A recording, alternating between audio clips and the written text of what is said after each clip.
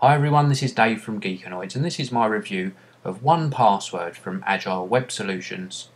This can only be described as the ultimate password storage vault and generator for Mac OS X. Once you've installed the application, you're presented with this main master password screen. And from here, you're going to type in the only password you're going to have to remember from now on. This presents you with the main user interface. And here you've got a vault with various categories. In the logins category is where it stores your various website logins for accounts that you may have online.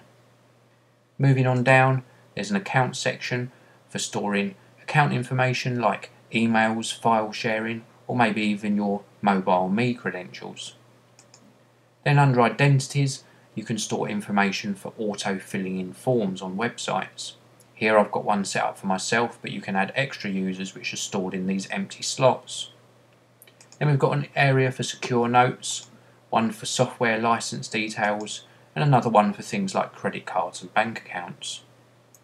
Now you can capture information from your standard internet browser, and when you're filing them, you can file them into various folders for easy organisation. You can also apply tags to the things that you file as well.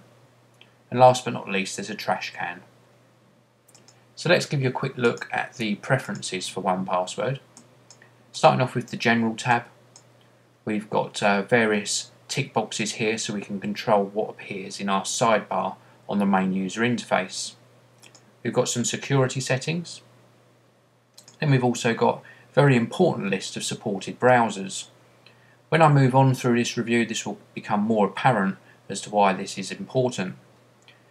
It supports Safari, Camino, Firefox, OmniWeb, Devon Agent, and also NetNewsWire, WebKit, Fluid and iCab.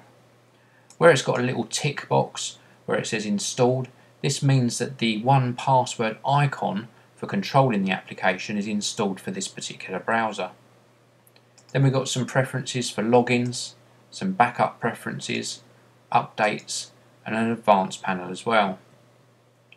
So back to the application itself. There are various ways you can get passwords into the application.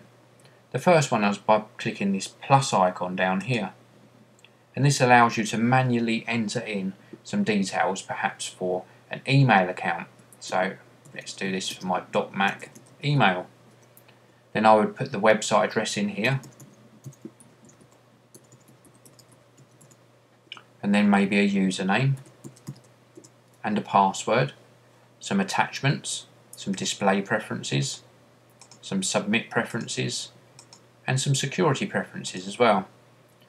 This is now stored into the 1Password application, but this isn't where the power comes. The power comes from controlling it within your own web browser. So for example, this particular site, I can go to the sign in page, put in my details and a password. I've actually put in the wrong details for this example, but you'll get the idea. When I click the sign in button, 1Password steps in and asks me if I want to save the details I just entered as quidco1.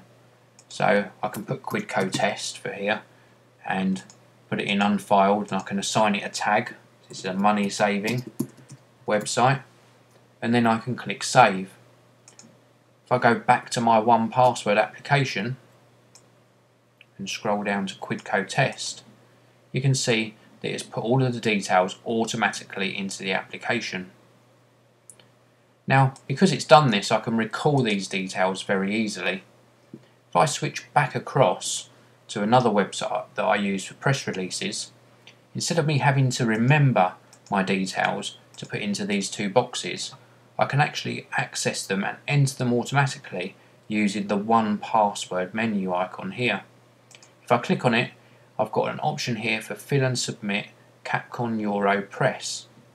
If I click on that button there, it automatically fills in the information that I stored earlier and logs me into the website. Let's do that just once more, but first of all I'm going to lock my passwords down.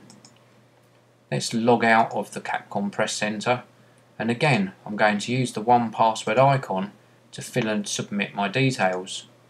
This time it recognises that my passwords are locked and asks me to enter my master password.